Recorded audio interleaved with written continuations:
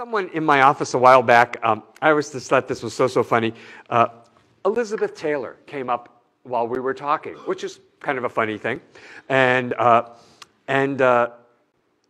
so we were talking about relationship, and Elizabeth Taylor came up in the conversation, and they indicated that they thought Elizabeth Taylor was, trifling, that she wasn't serious about love in her life. And I said, oh, I disagree.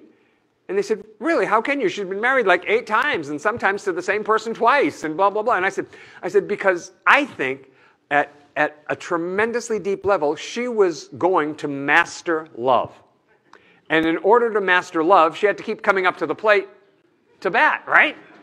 There's a baseball analogy, first sports analogy of the year, But there it is, I mean, if you're not in the game, you can't possibly win. And I think she was really committed to the experience of mastery in the area of love, which is why she kept going for it. Now, so many of us would say, oh, no, I tried that once. It was so painful. I'm never going to do that again. Well, that's no way to master an experience, is it?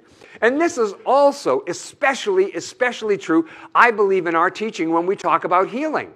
Because, if the first time you treat or affirm or visualize or start to do your own inner spiritual work, if that very first time you don't have instant healing, then people give up. And, consciousness takes as long to change as it takes. And everybody's different.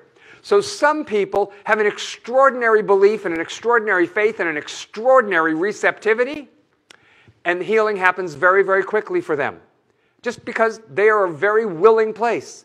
And others of us, it takes a little longer. It takes time to reconcile our faith, to build greater, deeper faith, to actually have the belief that this could happen. And why not me? Because we teach that God is everywhere equally present.